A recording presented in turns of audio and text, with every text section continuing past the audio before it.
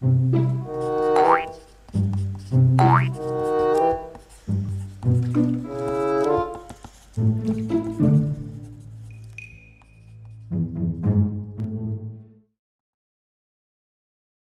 up, guys? This one I want to go over the layers tool and talk a little bit more about that. And there's a couple of cool tricks you can do with layers. So when I first start drawing something, I rarely draw my background layer. And by the way, if you don't know where layers is, go to Windows, layers, and it'll have that option. I think that just turned it off, so let me just turn it back on. And it'll have a box over here you can unhinge and hinge to your toolbar over here. And usually it'll start out with his default background, which is usually locked. So you can't, like, I guess, delete it or something. You can still delete it if you want. But I usually go down here and create a new layer. Or you can just right click it somewhere. I think there's like create a new layer somewhere. I'm not sure. But I just go down here and click this symbol, create a new layer, on top of that. And then that's where I normally start what I'm going to be doing. You know what I mean? Let me give you some idea of, let me give you an example of something real quick.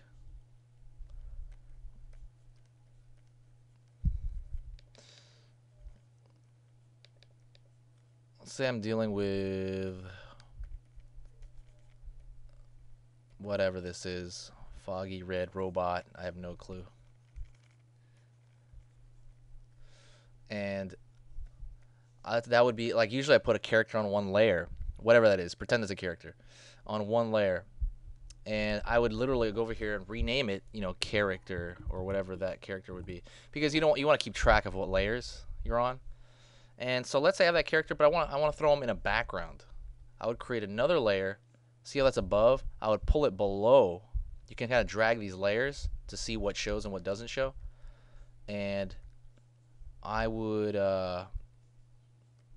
maybe throw a layer behind him of hold on 1 second, that's a mistake.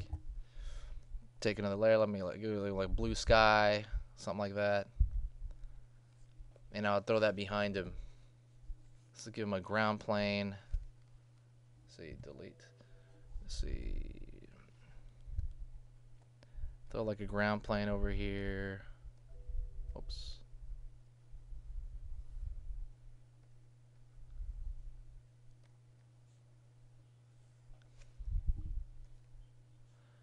Whatever. But this would all be going on behind him. I could literally drop all that stuff behind him without affecting him. So that's really an important thing to think about. Another thing to think about is you can add effects for these layers.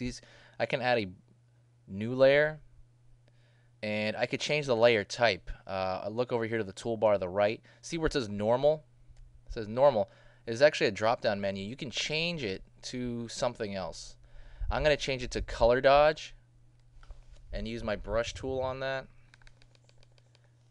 Where's my brush tool? B, or brush tool.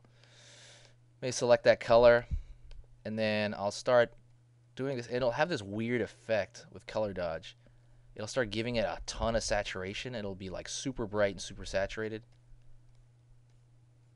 You know what I mean? It'll give a whole different effect. Like maybe there's like rays of sun coming from somewhere, but it's not choosing from that color. It's kind of saturating it with the color that it's selected. I got that red on,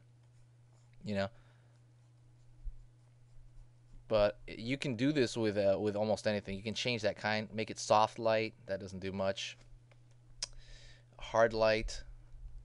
Let's see, screen. Everybody I know messes with these. Darken. But it's right here. If you don't know where it is, you select the layer that you want to kind of change the properties of, and you go over here to the top left, right below kind, and usually it says normal. But just play with these. Exclusion. The ones I use the most are color dodge. I use that a lot. I actually maybe use that more than anything. And I use multiply. Multiply, like if I want to color a line art character, and I'll show you that in another video. Saturation.